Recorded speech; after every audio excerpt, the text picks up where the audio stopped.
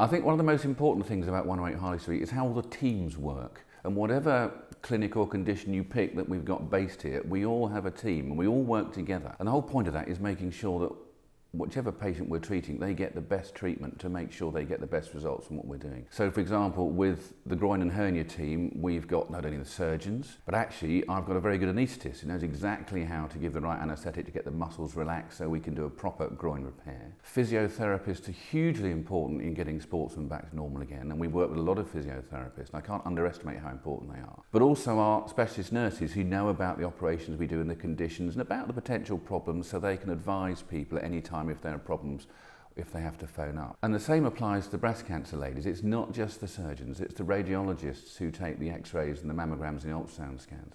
It's the pathologists who look at the samples down the microscope. Again, the physiotherapists are important. The specialist nurses, and they've all done specialist breast courses to make sure they understand what goes on as well. And of course, at the centre of all that is always the patient, and that's what really matters. And I think that's been the real principle of 108 Harley Street, is always, always, always putting the patient first.